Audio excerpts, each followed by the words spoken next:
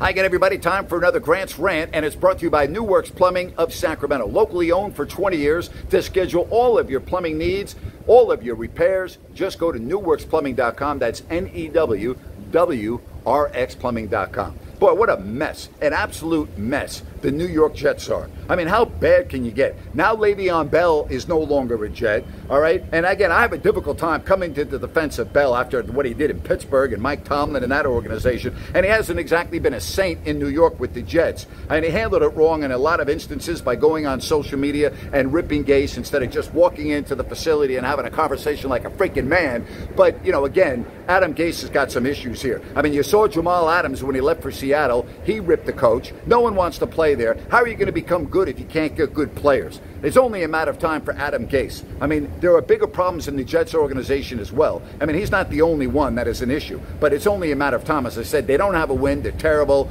I mean, is Sam Darnold the quarterback? You can't blame that on Gase, but he doesn't look like he's your franchise guy. Boy, are the Jets now think about this, are the Jets the worst organization in the National Football League? And how do you become a better team if nobody wants to play there? And boy, that certainly looks to be the case in New York with the Jets. And that's my rant for today. Hey, remember, coming up tomorrow, I'll have another podcast. If you don't like that with Grant Napier, always great having you here to listen and watch what I have to say on Grant's Rant.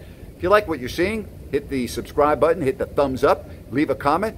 I'll do my best to get back to you. And that's Grant's Rant for today.